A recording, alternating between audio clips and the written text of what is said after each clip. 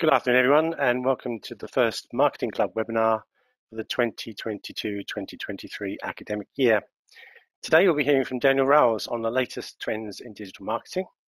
Daniel has been a keynote speaker at our flagship Digital Summit conferences since 2013 and presented many CRM webinars for us over the past few years. He is a marketing course director and also a fellow of CIM. He has over 25 years experience in digital marketing, is CEO of Target Internet, and is an award-winning author. He is also the voice of the Digital Marketing Podcast, which is listed in the top 10 iTunes business podcasts. So he really knows his stuff, and it's an absolute pleasure to have him with us again for today's webinar. So before we get started with Daniel's presentation, I'll just very quickly go over the format for today's session, how you can get involved in the live Q&A, and what the Marketing Club is. If you've watched any of our Marketing Club webinars before, then you'll know how this works. But essentially, we'll be hearing from Daniel for around 45 minutes. We'll then move into a 10 to 15-minute live Q&A session to answer some of your questions. If you registered for the webinar, you'll be able to post your questions for the Q&A at any time during the session by clicking on the question mark. If you're watching on a laptop, you'll find the question mark on the right-hand side of your screen or along the top or bottom if watching on a tablet or smartphone. If you're watching us live on YouTube or Facebook and would like to take part in the Q&As in future webinars, you'll need to register for the session either via the CRM events page or through our posts on the socials and watch via the GoToWebinar platform. Daniel has very kindly agreed for his slides to be available to download whilst we're broadcasting. So if you'd like a copy, just click on the handouts icon and you'll find them in there. If you want to watch the session again, it'll be available on our YouTube channel. Just head into the playlist section and find the Marketing Club folder. You'll find the entire back catalogue of our Marketing Club series to date in there too, with sessions covering a broad range of marketing skills and personal skills, all free to access and available whenever you want. So I'll quickly explain what the Marketing Club is. The Marketing Club was created primarily to help students get the most from their CIM accredited degree and prepare them for a career in marketing. Although the Marketing Club is designed for students, CIM members and other marketing practitioners are also welcome to attend the sessions. For the uninitiated, the CIM accredited degree program enables students to gain a professional marketing qualification by taking advantage of the exemptions the accredited degree provides. If you're a university student, you can sign up there to receive the Marketing Club newsletter. Simply take a photo of the QR code you see on screen, and that will take you straight through to the sign up page. Alternatively, you can hop onto our website and find the Marketing Club page in the qualifications drop-down menu. Each edition of the newsletter will provide you with content designed to support your studies and actively manage your professional development by keeping you up to date with the latest trends, innovations, and concepts in the marketing industry. So it really is worth taking a look and signing up. We'll pop the QR code up again after Daniel's presentation, so don't worry if you haven't had a chance to capture it yet. You may also be interested in our international student competition, the Pitch, which is designed to recognise and reward the marketing talent of the future. Each year, we task undergraduate marketing and business students in their second or third year of university with a real-life marketing challenge. This year's challenge has been set by leading global brand We Are 8 and allows students to apply their learning from their degrees in teams of 2 or 3. For more information about the competition, visit our website using the QR code you can see on screen. And don't forget to register your interest by the 2nd of December. If you'd like to share any thoughts about today's webinar on the socials, you can use the hashtag CIM events. We'd love to see your comments, the good, the not so good, and everything in between. So I'd now like to introduce our guest speaker, Daniel Rowles. If you'd like to turn your webcam on, Daniel, I'll pass things over to you and the floor is yours when you're ready. Thank you very much indeed, Phil. Good to see everyone here today. So we're going to take a look at the latest trends in digital marketing for 2022 and taking us into 2023. As Phil said, I'm Daniel Rowles. I am CEO of Target Internet, and we work with lots of the brands that you'll know, helping them upskill their teams and essentially doing a lot of the stuff we're going to be doing today and showing them how to kind of use this stuff in practice. I'm also a program director at Imperial College. These are some of my MSc students. And as I said, I do the Digital Marketing Podcast, which is now the #1 marketing podcast in most of the world, which is great, which means we're beating people like McKinsey and so on. And what's interesting about that is that it costs almost nothing to create that podcast. So I will touch on to that a little bit later on. I've written a few books. I'm not going to talk about those at all. I promise. I want to get straight into the trends. So in October, I was lucky enough to go over to Boston in the US and go to the HubSpot conference, Inbound 2022. And as well as speaking, I saw lots and lots of talks, and it was an interesting kind of insight to where we are in digital marketing. And we are at a bit of a turning point. There's a lot of things that are happening at the same time that are having a big impact on what we're going to do going forward. So it's an interesting time to do a trends webinar. Now, one of the things that HubSpot launched at the event was their HubSpot community. If you want to take a look at this, it's community.hubspot.com. And what's happening is that we've got a couple of things that are creating a bit of a perfect storm and making digital marketing a lot harder. And those are things around privacy. So it's getting harder to get to people. Content burnout. We've got too much content and we're overwhelmed by it. And therefore, if we don't own the relationships with our target audiences, we are going to have problems. Now, you'll go through and see their example of how they've created a community. They've got discussion forums. They've got loads of resources. They've got groups of people that get together separately. Under their advocacy tab that you can see there, they've actually got the HubSpot fans. They're such a popular platform that they've got a kind of fan group, which is essentially a fan group for a piece of software. So it's interesting how they've managed to create this community and this passion around their product. And that's by tying together live events, connecting people and making that much very human connection. So I wanted to start by talking about this content burnout and this community piece. And then I want to go into privacy because that's going to be a big part of this. And then we're going to get into artificial intelligence because that's having a huge impact on all of these. So it's an interesting time to be in digital marketing. So I always show this whenever I do a presentation. This is internet live stats. It shows us the amount of content that's been published so far today based on the time zone that I'm in. And the thing I would always point out, and if you've been on one of my presentations before, you would have seen this, over 4 million blog posts written so far today. That number is accelerating. And the reason it's accelerating is one, there's more people doing content marketing, but two, this artificial intelligence thing that I spoke about. It's now very, very easy to create content without even having to write anything yourself. And I'll show you how in a moment. I'll do a live demo of that as well. The amount of videos viewed on YouTube, more than the searches done in Google, there's more and more content. Lots of us using TikTok, Instagram Reels, all those kind of things. So it's a noisy environment. It's been noisy for a long time though. So why is that a bigger challenge? Well, it's getting faster. The level of content that's being created is getting bigger. But actually, that's starting to switch us off. We're getting this kind of burnout. So I thought, look, I'll go to my Facebook this morning and I'll grab a screenshot of the kind of stuff that I'm seeing and why I'm not really using Facebook anymore. So I've gone through here and I've kind of did an estimate this morning. About 60% of the content I'm seeing is now nothing to do with my friends, nothing to do with my family, nothing to do with people I'm connected to, but is now recommended content. So you can see here, there's a sponsored post trying to give me a standing desk, of which I already own a standing desk. On the right-hand side of the page, there's a couple of ads that are showing up, and then I've got Reels showing up. And a lot of the stuff that we see in Reels, trying to be a bit like TikTok, it started with just wait for it. And they did not expect this. That really kind of clickbaity type stuff. Now, it does work because intrigue makes us click on things. But I didn't really sign up to Facebook for this kind of stuff. So the algorithms behind these platforms are having a huge impact on how people are using these channels. Now, those of you that are active TikTok users will probably realize that the first impression you get of TikTok, people dancing to music, is not really what you get when you've been using the platform for a while and you start to go down the rabbit hole of the algorithm really understanding you. However, what we're seeing in Facebook is that I'm getting a lot of kind of stuff that I don't really feel is relevant and actually isn't really why I was on the platform in the first place. So we're seeing this kind of fragmentation between platforms, but we're also seeing as marketers, we need to stay up to date to what's having an impact on the algorithms. Now, in reality, it's very hard now on any of the meta platforms, so in Facebook or in Instagram, to actually be able to get something to kind of go viral, to make it really grow and get there without doing fairly sensationalist content. Whereas actually on TikTok, and on LinkedIn actually as well, it's possible to still do that. So with these algorithms, we've got what the platforms tell us is important, but we can also see how they're shifting. So for example, at the moment in LinkedIn, if your post gets lots of comments, that has a big impact on the algorithm and you tend to get a lot more visibility of that content. So understanding and staying up to date with these algorithms becomes really important. But remember, there's a knock-on impact. So here's my little tip, practical tip.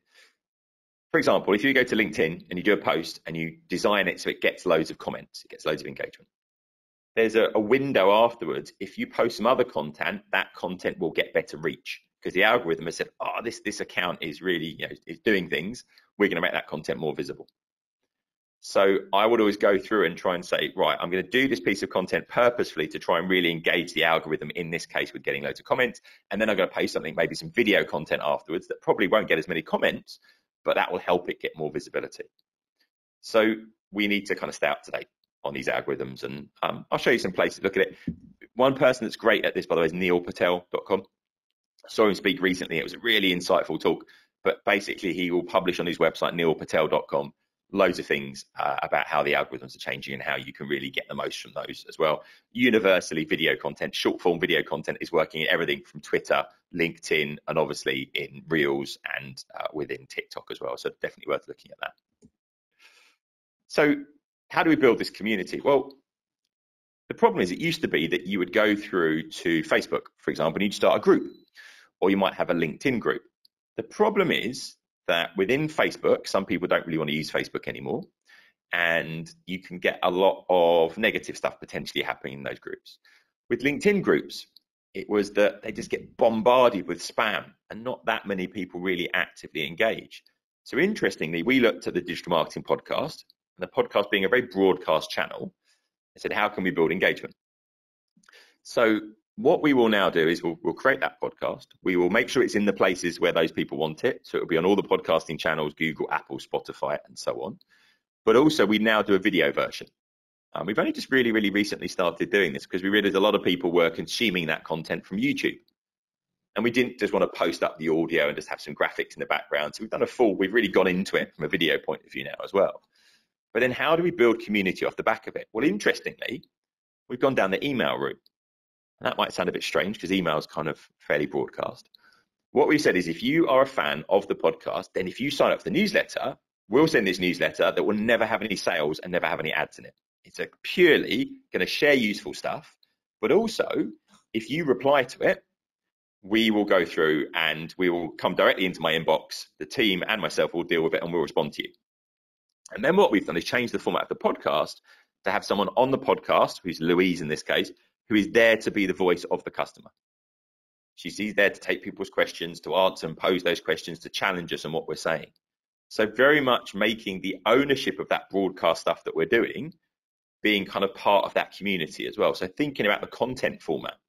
So we went from a 2-person discussion per podcast to a 3-person podcast with one person being the audience and being there to ask questions. I don't really understand that. What do you mean by that? And kind of playing dumb on the topic to help make sure that everybody understands stuff, to bring in the questions that the audience might bring in. Now, the email that we send out is nothing particularly special. You can see it's not, particularly heavily designed or anything else, but it's 3 tips, tools, or techniques, no sales, no ads. And if you respond to it, we will respond to you.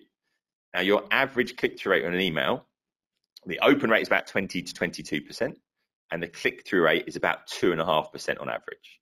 Now, if we look at what we're getting for this, we're getting a 46%. I mean, this is very early on. This is when there's only a couple of thousand people on the list. There's tens of thousands of people now. And the click-through rate would be 2%, is 24%. So it kind of shows that actually email can be a very social channel if you pitch it right and you don't use it to try and sell. And you're using it to kind of drive engagement. So thinking about what can you do that might drive community? What can you do that's a little bit different? Because you want to try and own that relationship and you want to try and build up advocacy. Rather than just thinking about influencers, we're going to try and go through and try and think about advocates. And it's that idea you might have heard from before, 1,000 true fans. If you can get 1,000 true fans, 1,000 people that really care about your stuff and engage with you, that will really amplify things. And what the team at HubSpot were saying is that if I talk to 10,000 people, that's 10,000 possible conversations. Whereas actually, if 10,000 people are speaking to each other, that it amplifies things hugely from that point of view. So that can make a real difference. So trying to get through this, there's too much content. How can I cut through that? And I will come back to content in a little while. But how can I cut through that noise? Well, what I really want is actual human engagement. And really, we've been about that for a long time, but we're really having to do this properly now. So thinking about how you might do that. Now, this brings me into these AI tools, because we've seen an explosion of this recently. And if you haven't seen some of these things, grab the slides and take a look at them afterwards. This is where it all seemed to come together last week. Suddenly online, there was this podcast, and this was a podcast proposing to be Joe Rogan, very famous US podcaster, slightly controversial, interviewing Steve Jobs. Now, as I understand it, I don't think these two people ever met each other, or if they did, they didn't actually do this interview. This interview was done completely by AI, but not only were the voices simulated to sound like Joe Rogan and sound like Steve Jobs, the script was created by an AI as well in their tone of voice. Now, if you listen to it, we're getting into this kind of uncanny valley of not really being able to work. Is this real? Is this not real? Now, if you listen to it for long enough, you start to go, yeah, this doesn't completely sensible. But it's incredible how quickly this has moved forwards. And the reason for that is that there are increasingly AI platforms, open source AI platforms, or paid for platforms that other people can utilize. So you can utilize a platform that will simulate someone, it will learn someone's voice. I'll talk about that. Ones that will write for you, so they'll do natural language processing. They can deal with a lot of things about writing. We've got others that do art now, and these are becoming really widely available. So let's delve into that a little bit. So for example, if you go Google generated faces, there is a website. You go in, you say, I want a face of somebody that is a particular gender, a particular age, a particular ethnicity, and it will generate faces for you. You can change the background color, all sorts of different things as well. These are useful for marketing purposes, but they're also unfortunately being used for things like fake LinkedIn profiles. So when you look at these, it's very, very hard to tell the difference. And I've told the story before, but I was doing a course, in this case, we were doing a course to creative government, the engineering sector, and I showed this particular screenshot. And on the right-hand side, the second one down, the guy that was watching said, oh, that's a picture of my cousin. And I said, that isn't your cousin. He said, no, that's definitely my cousin. And with this conversation went on for a little while, and he showed me a picture of his cousin, and it looked almost identical to his cousin. But this person doesn't exist. We worked out the hairline was slightly different and a few other things as well. But we're starting to get into some quite strange territory, because in digital marketing, we're getting access to these tools before anyone else. We're starting to see these tools appear. So let's take a look at some others that are quite interesting. Google is doing this now with image recognition. So you can now search with an image. So if I take a photo of myself, or I take a photo of someone I'm walking past in the street, I can upload that. You can see the little image search photo button at the top right, and it will search and say, who do I think this is? Now I've taken quite a common image of me here and dragged it down, and it says, this is Daniel Rowles, here are his books, this is what he does, and so on. So that's great. It's recognized who I am. But the AI is learning. And sadly, I did this another time with a different photo, and I searched upload this image, and it said senior citizen, which was slightly insulting. But there you go. We're all getting slightly older. So these AIs are learning, and they're kind of shifting and changing. And even Google is using them within their search algorithms to try and improve the quality of things, to recognize images, and so on as well. I obviously look like all of those slightly bald men at the bottom of the page there as well. So there you go. These are the things that happen to us as we get older. So there's some really interesting tools. This one I've mentioned before, but I thought it's worth coming back to because it's changed. This is Descript.com. And I will give you a toolkit at the end, by the way, that lists every single one of these tools and websites. And you'll have my contact details for reaching out if you can't find anything. Descript allows you to take audio and video and automatically transcribe it, which is brilliantly useful. Not 100% accurate, but pretty good. But you can then edit the audio by editing the transcription. So I can cut a piece out and it will cut it out of the audio and seam it together. If I've interviewed someone and they or a lot, there is a button that takes them all out of the audio. It's absolutely brilliant. The interesting thing about this is it's got 5 automated voices. So I could actually do a podcast on my own. I could get the automated voice. I just type something in and it will say it in one of these AI voices. And it's really good inclination and so on as well. But the strange thing about it is if it's got enough of my recording of my voice, it will learn my voice, and I can type something in, select Daniel 2, and it will say it in my voice. And it's got better. The more and more of my voice it's got, the better and better it's got over a period of time. So I can already with a tool. And by the way, we've got some links for some free trials of these tools in the toolkit that I'll send you afterwards. But I can deep fake myself, but I can also deep fake anyone that I've got a lot of their audio recording. So already we can't believe anything we hear. There's a recording of a politician or a celebrity saying something. If it's just audio, we can't believe it necessarily. We'll be at that video stage soon as well. So big shifts, these tools becoming available to us. This is interesting, and this is one that we've been playing around with a lot recently. This is Jasper. And this is one of those these natural language processing tools that I was talking about. So I've gone in here and I've literally, all I've done on the left-hand side, I've put title PDCA model, which is the Deming cycle. It's a marketing model. PDCA model is the content description. I've said I want the tone of voice to be professional. I've hit go, and it's written this for me. And it says the PDCA model, also known as the Deming cycle, is a continuous improvement strategy used in business and industry. It involves planning a change or action, implementing the plan, checking to see if it's successful, and then making adjustments based on the results. I regularly repeat it. It's right. It's correct. And what it's done, it's using all the websites, the Google stuff that's out there, grabbing that. This hasn't been copied from somewhere, but it's learned, and it's then gone through and written this. There's also then in this a button that allows me to go and check this exact text doesn't exist anywhere else. So it hasn't, because there is a chance that it could go through, use AI to generate something, and it could be exactly what someone else has written. And it will do that. It's called a plagiarism checker. It will make sure that it doesn't do that. The worrying thing about this is that I could go through and use this, and I could just grab someone else's copy, put it in, select a paragraph and say, rewrite it, and it will rewrite it slightly differently. So there are some opportunities for plagiarism. Please do not use any tools like this if you're doing any CIM assignments or anything else like that.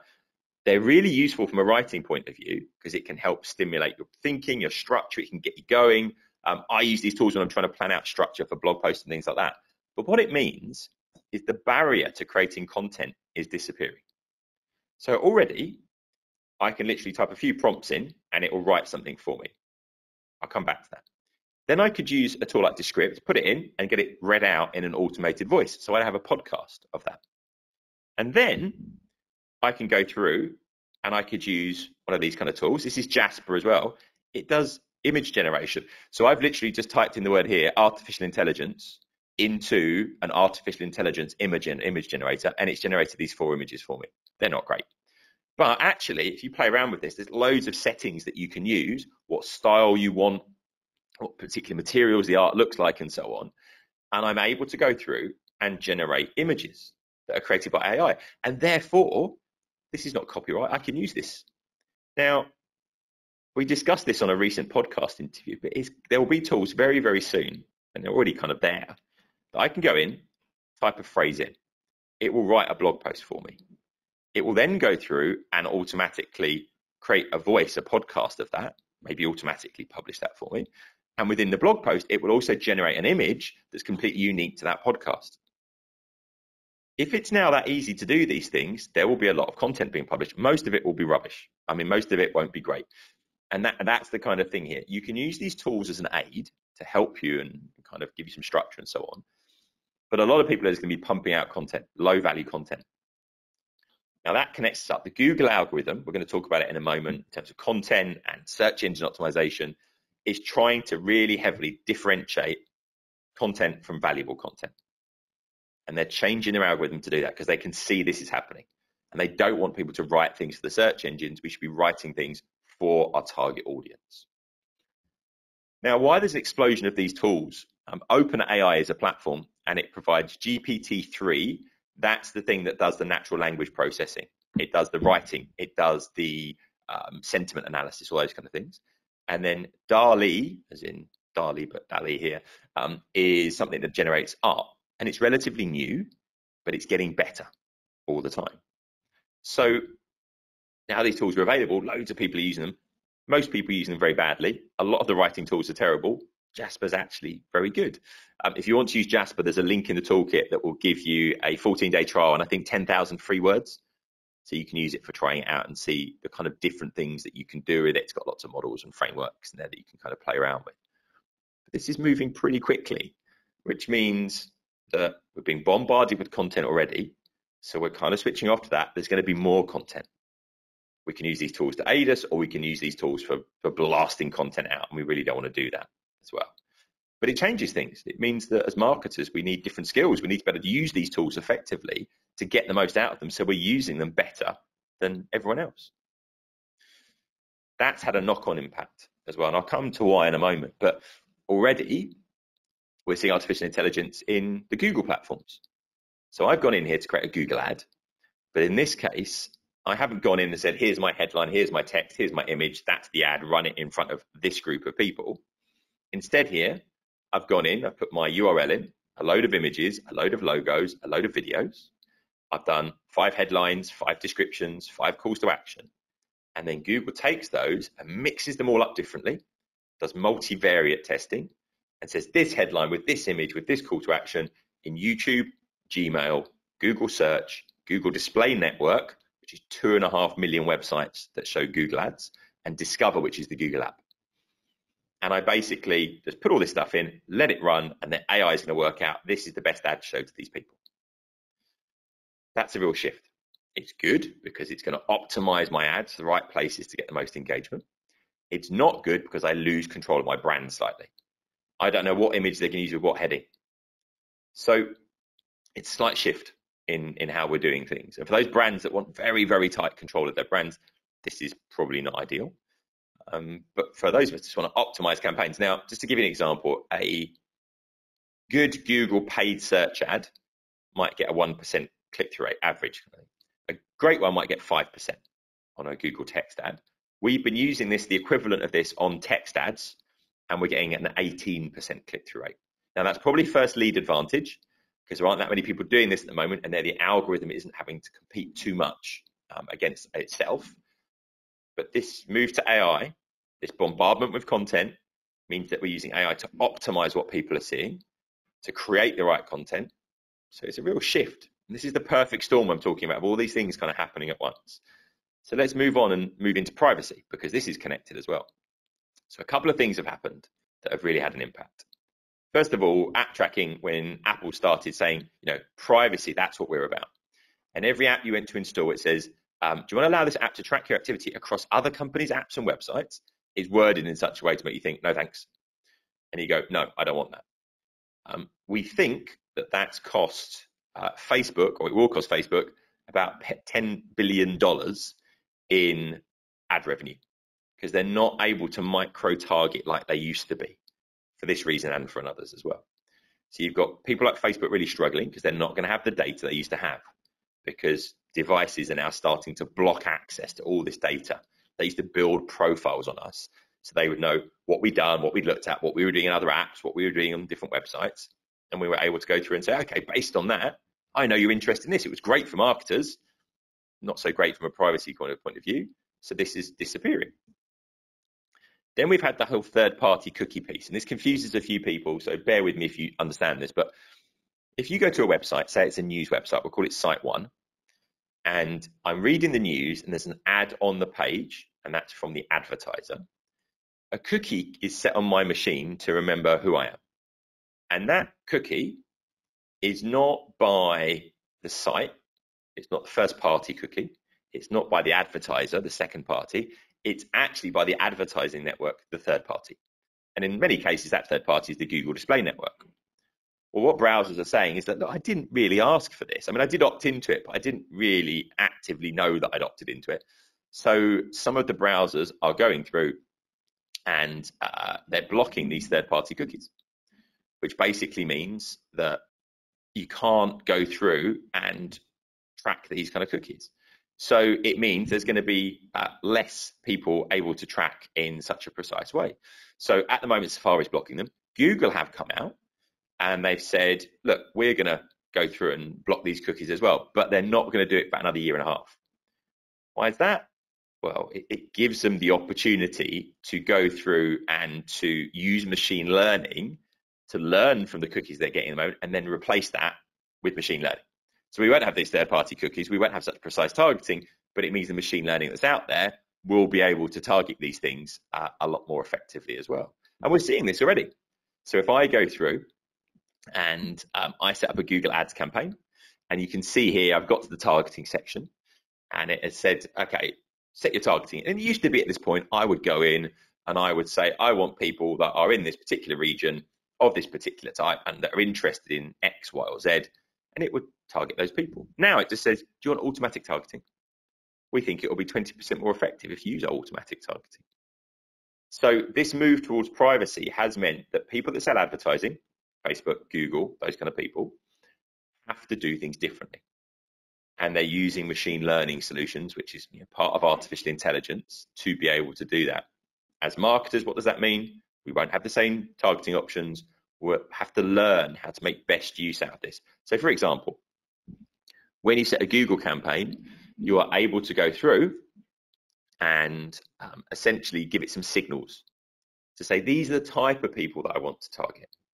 And it will start to help the AI on its way to learn about who the right audiences are and who you want to kind of show your content to as well. So we've got bombardment with content. We need to move to community a little bit more. We've got lots of AI tools coming in, but that overlaps with this whole privacy piece as well, where the advertising platforms are moving to AI-based solutions as well. From that point of view, I would really advise marketers to learn a little bit about artificial intelligence. And I don't mean you need to understand the technicalities of it, but understanding what's machine learning, what's pattern recognition, how does that fit into AI overall? What are other people doing with it? It's worth looking at some of the things that IBM have done with Watson. If you haven't looked at Project Debater, which is IBM creating artificial intelligence that could actually debate with people and create an argument, and then think about what would be applications of that? How could I easily? So go through and look at those things, but it is radically changing our market. The next 5 years are going to be a pretty exciting ride in marketing in terms of the amount of change that we're going to see and these different things kind of being part of that. Now, as I just said, you can take a look at this. If you go to Google Ad settings, all that third-party cookie data I was talking about and first-party, and I'll explain in a moment, is in one place. So you can see, Google knows first party, what you've searched for in Google, what you've done in YouTube, what you've done in their apps like Google Maps, because that's first party because you're on their website. But they've also got all that third party data from those 2.5 million websites that show Google Ads. And that's all built together to make a profile of you. And it says, for example, here, my demographic, my gender, what websites I've looked at recently, what languages I speak. It will tell you all the things I've shown an interest in, where I've physically been, what I've watched in YouTube, all of those things. And that's the profile they've got. But they're not going to have that anymore. So they are using that, however, at the moment to help train this machine learning in an anonymous way. So that's how they're building it. And that's why it's probably going to be a year and a half before they move to these new solutions. Because bear in mind, that's how they make a lot of their money still, by selling targeted ads. But take a look at your ad settings and see what things it thinks about you and knows about you in there as well. Now that leads us into one of the kind of the last couple of sections, which is content and SEO challenges. Because of all this, there's more and more noise, there's more content. There's AI generated content being created and is out there as well. So SEO has become slightly more complex. So search engine optimization, getting to the top of Google. But Google's algorithm, the better it is, the more advanced it is, the less you kind of need to worry about it. Because what Google want is for you to be able to do a search in Google and get really good results. So if we write content that is for our target audience and they love it and they engage with it, that's going to tick the box for the algorithm. But how does Google know if we love content? Well, let's go through and look at that. There are thousands of aspects of the algorithm, but these are the ones that Google tell us about and we know from experimentation that clearly have a big impact. On-page optimization, very simply, have we got the words on our pages that people are searching for? Because that would be an obvious thing to Google. You search this, it's on the page, related phrases are on the page, it looks like it's on the right topic. So you're going to go through and you're going to make sure you understand what people are searching for, use keyword research tools to go through and understand, look, I know what people are searching for, I've got those words on the page, that's great. Link building is still part of this because links from other websites are still a signal that this content must be valuable. Because why would another website link to this content? Well, it have to be useful or entertaining or educational. So for some, for someone to link through to you, there's value in that. So it's still part of the algorithm. And it's harder to get links because there's so much content. If anyone to bother linking through to your stuff, it must be pretty special.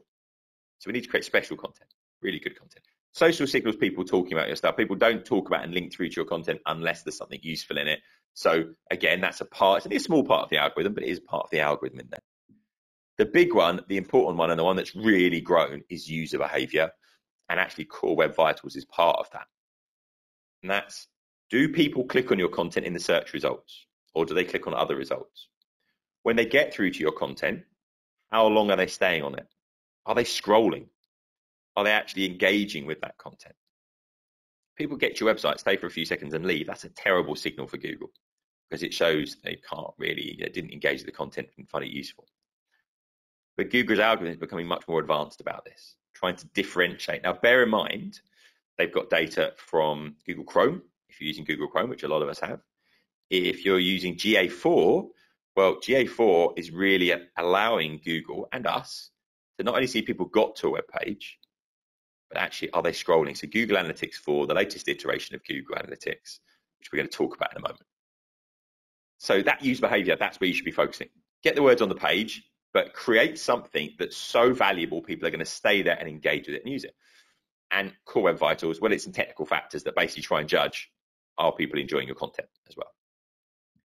So what do we need to do? Well, we need to think about the fact that we need to create really valuable content. You've got hygiene content. It's the stuff that describes our products and services. It needs to be really optimized to have the right words and really be the best description of what we do. Hub content is the stuff we publish all the time. It's the stuff that goes out in our blog posts and so on.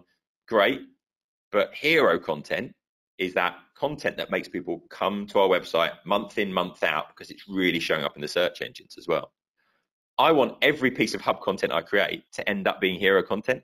And I can do that by following all the rules of SEO, but also never just go, right, let's get a blog post done, get it out, get it out. I need to create content that is really differentiated and is valuable. And there's this kind of test we did with this. So, does it really matter people staying on your web pages for longer? Well, we went through, we tested it. We created a load of blog posts we already had, but we created videos for them. And those videos increased the dwell time on these pages. So basically, people will come through and there's a video, about a third of us end up watching a bit of the video. It means you stay on the page for longer. And what we saw is the rankings for all of those pages, the dwell time went up and the rankings went up as well. So Google is really looking at this as a factor. Are people actually staying on your pages and engaging, scrolling, playing videos, all those kind of things? When I look at my analytics, we can see that this particular blog post was driving just under 3,000 visits a month on its own. But almost all of those, 2,671, were coming from Google. So yes, we had created this content, we'd socialized it, we tweeted and Facebooked and LinkedIn and all those different things. But then Google had said, it's got the right words on the page. People are linking to it. They're talking about it and they're staying on the page.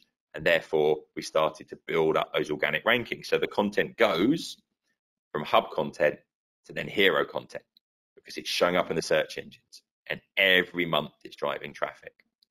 So our approach to the content needs to take this. Now, this is the original video from Rand Fishkin. Rand used to be at Moz. He now owns Spark Toro, another digital marketing tool. But this idea of 10x content. 10x content is you go off and say, if I'm going to create content, what's the topic? Okay, we're going to do something on writing page titles, for example. I'm going to go out there and I'm going to find the best content about page titles. I'm going to do some load of research and find what I think is the best content on that topic. Not just what's at the top of Google, but the best stuff that's out there. And then I'm going to try and do something that's 10 times better. Now, that's hard, okay? So we need to gain insights, first of all, what's out there. Then how am I going to make this 10 times better? What's going to make it unique? Is it that I just do it for a particular, instead of going page titles, I go page titles for dentists, go really specific. Or what about a beautiful interactive version or 100 great examples? Or what is it in the format, in the presentation, the content that I can differentiate this piece of content? And that means rather than doing 5 average blog posts, I'm going to do one that's amazing. I'm going to take that time and I'm going to concentrate on something and do something pretty exceptional. That will have an impact on SEO. It gets people staying in your content more. It gets people linking through to it. It gets people talking about it.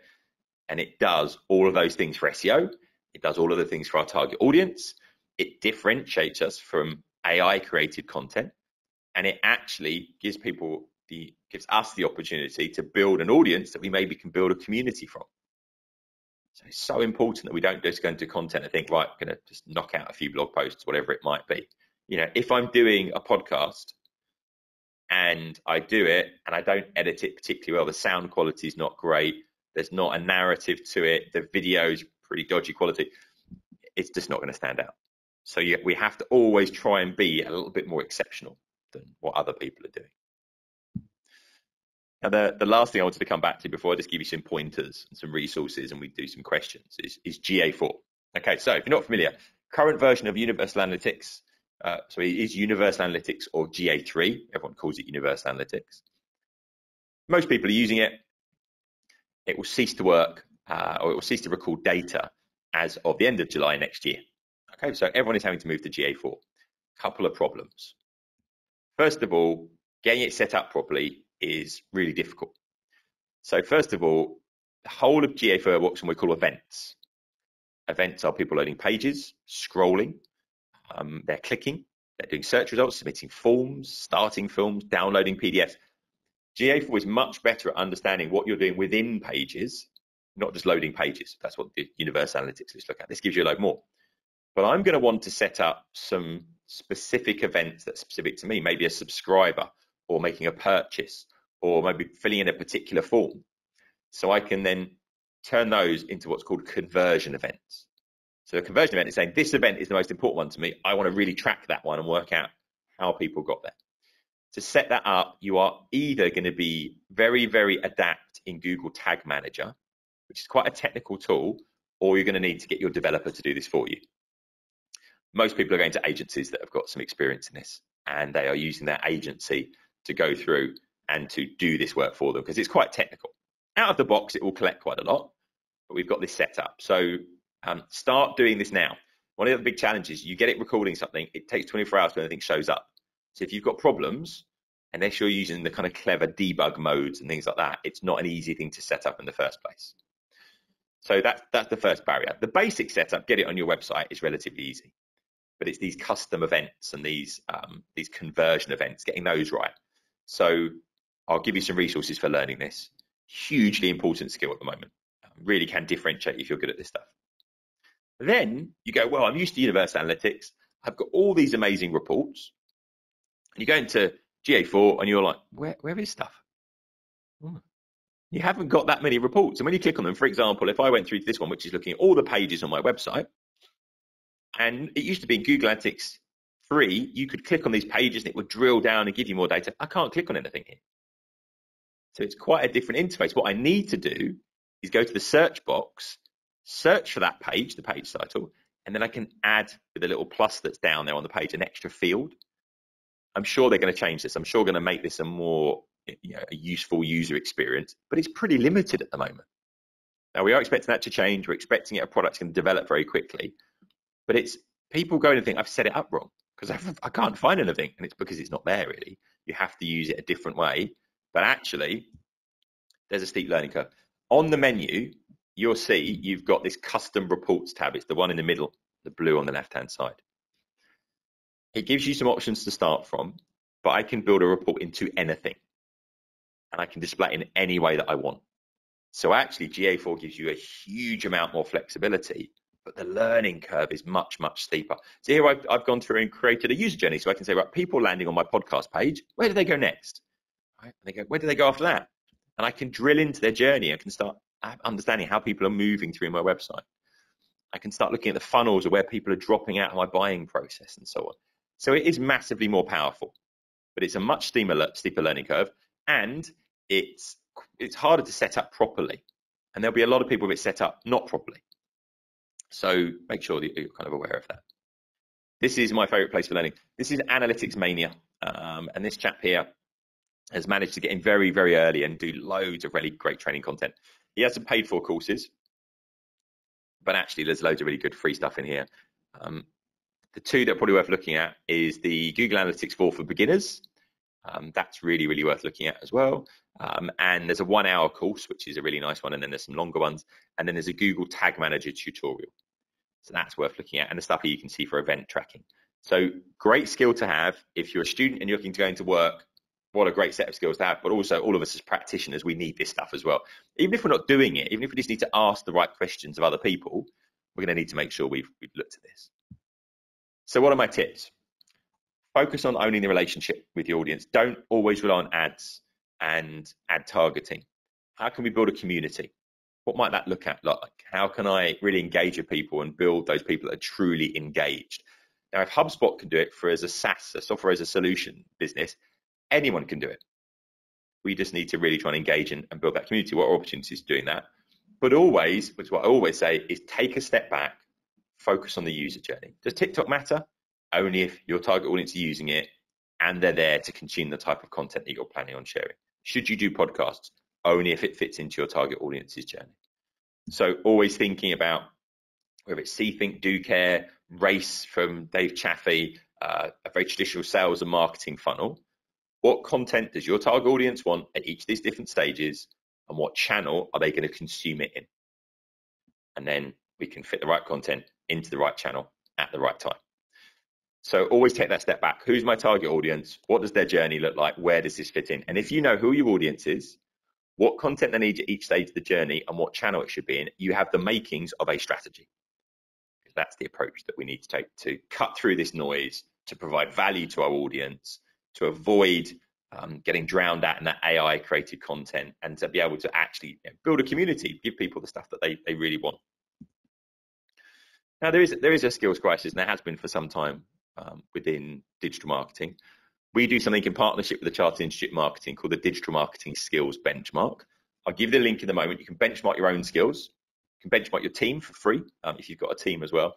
But the point is, you don't need to be 100%. You don't need to be on the outer edge of this ring. You just need to be better than the competition. The problem is that we're not great at analytics and data at the moment. We're not very good at content marketing. So we're doing loads of content and we're not even measuring it. So it's a kind of problem from that point of view. So let's kind of go through and think about how we might improve our skills and essentially what it is that we need to learn to differentiate ourselves from this, and how we can kind of go through and improve us.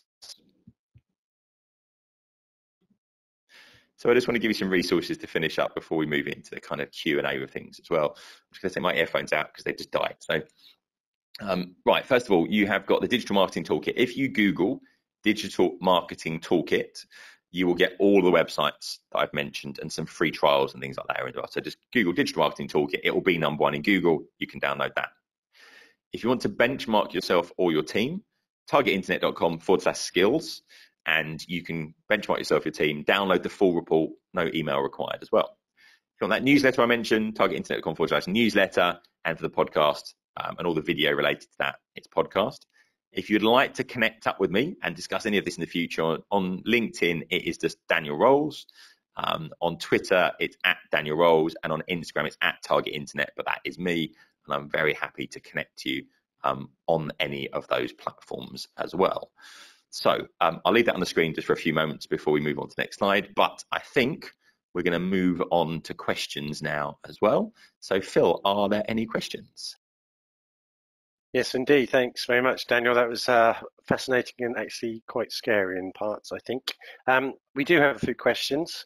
So we're now going to head into the Q&A, as you've already said.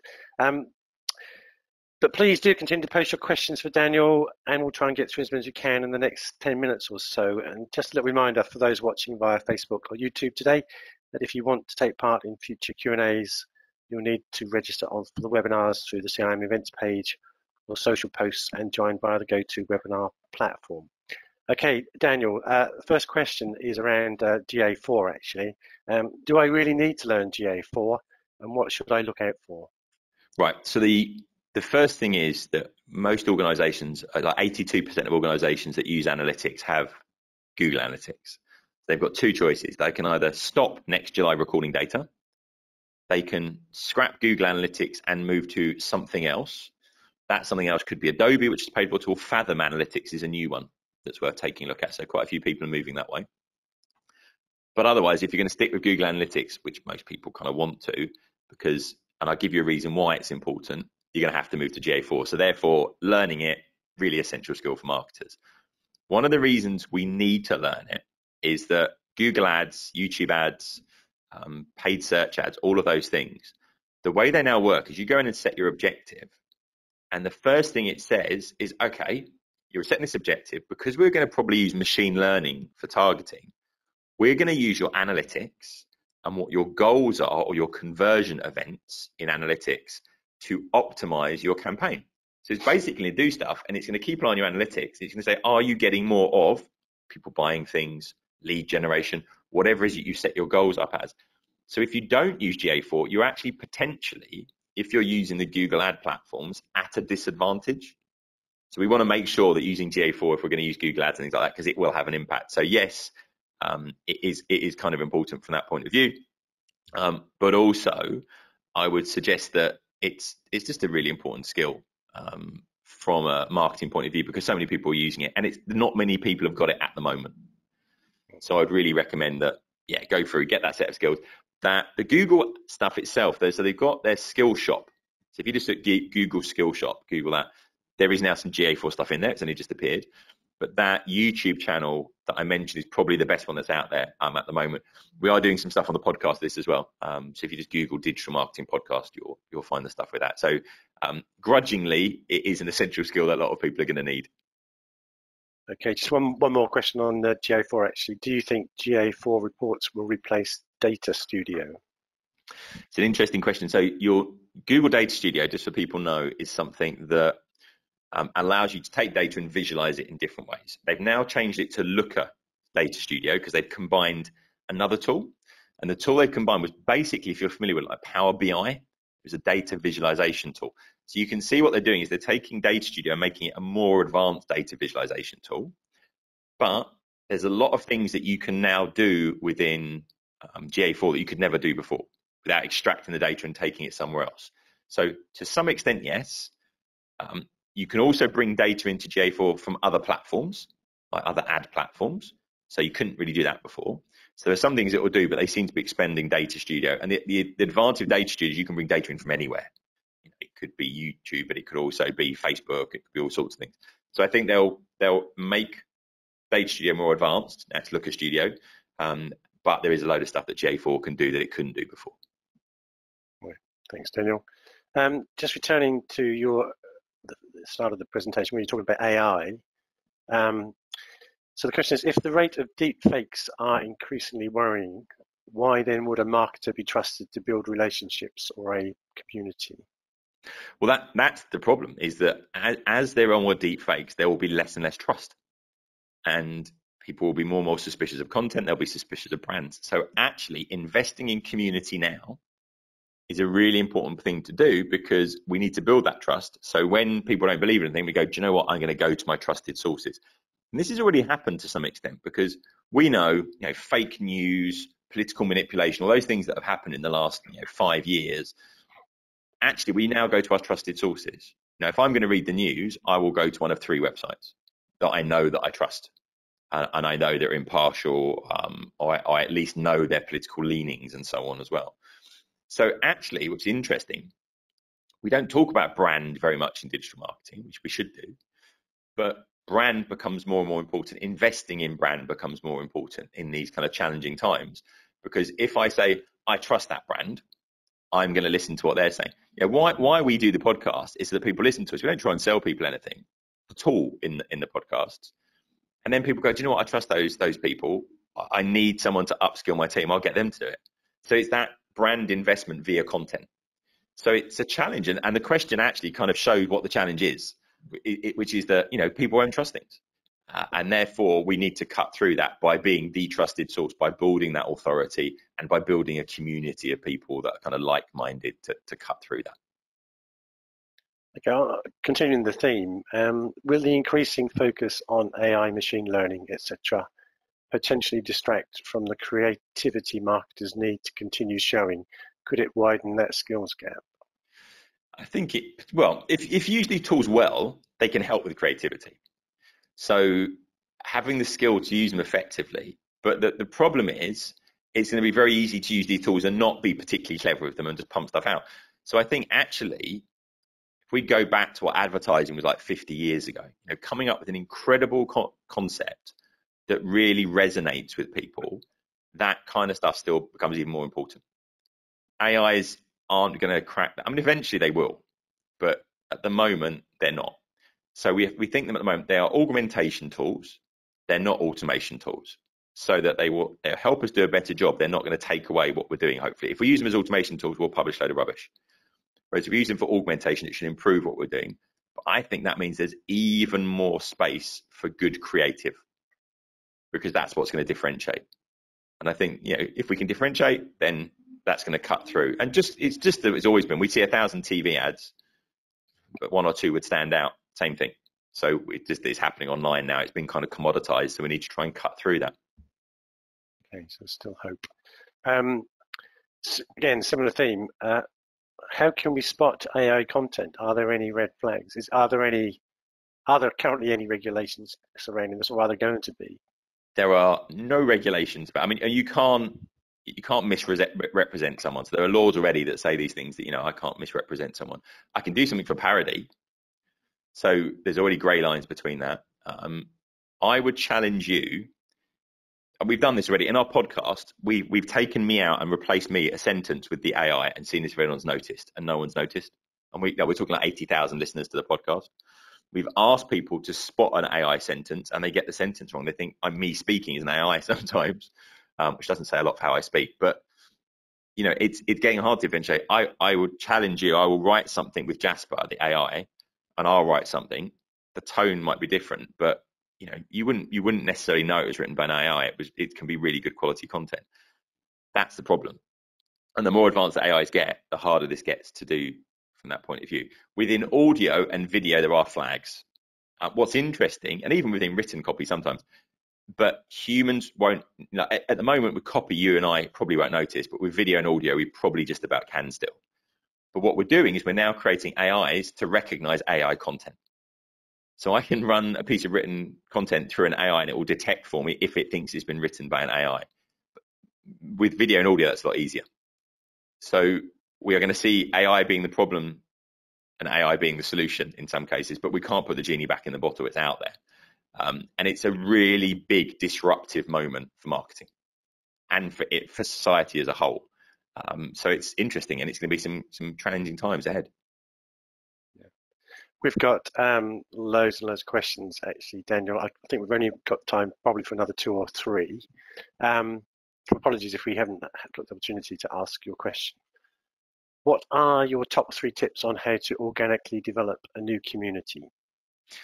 So the first thing you need to do is you need to be able to provide some value to that community so they would want to engage with you in the first place. So we were looking at our content strategy, and we were writing content and other people were writing content, and it was quite hard to cut through that. So we thought, what can we do differently? So that's when we went down the podcast road, because we thought, well, there's not that many podcasts about digital marketing, and there's certainly not many that aren't in American accents and aren't very commercial. So that's our way into the audience. So first of all, find a way into the audience, then provide some value to them.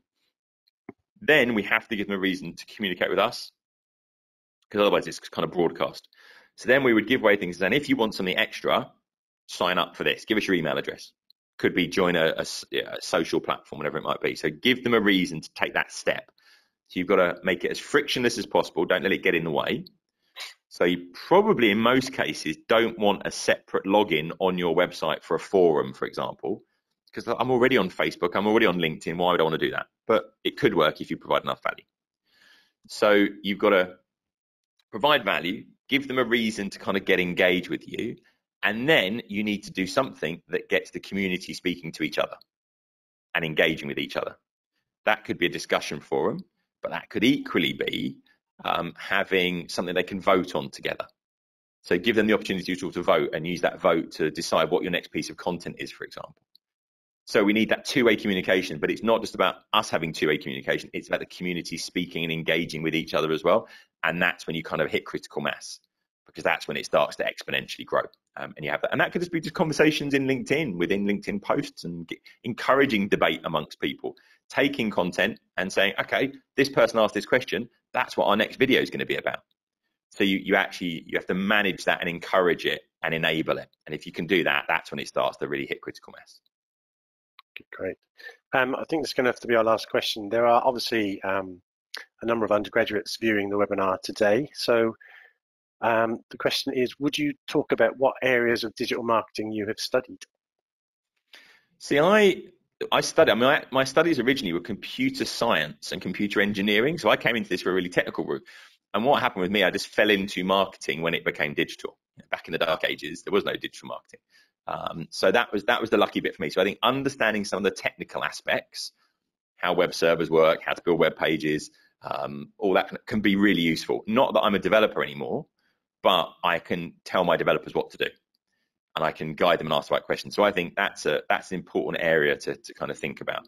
I think that all marketers should study strategy, marketing theory, so the traditional aspects of marketing, because there'll be loads of people with tactical channel knowledge, but they won't have the channel knowledge and the strategic stuff. And then you are going to need the tactical knowledge, understand how TikTok works, not just how you use it, but how does the advertising work? How does that fit into a user journey? And I would say analytics and measurement is where it's at. That's the opportunity to really get more from your marketing. So, and if I wanted to, if I was starting off my career now and I wanted to differentiate myself, I would say you've got tech skills that can differentiate a marketer. I could go through and have analytic skills, but creative skills as well. And then the strategy side of things. So if you can cover off a few of those bases, that's going to help you differentiate rather than just having, I've got my CM level 6, I've got my degree. Doing some of this stuff in practice is really going to help. And I would say, build some stuff, get it out there, test it. That's really worth looking at.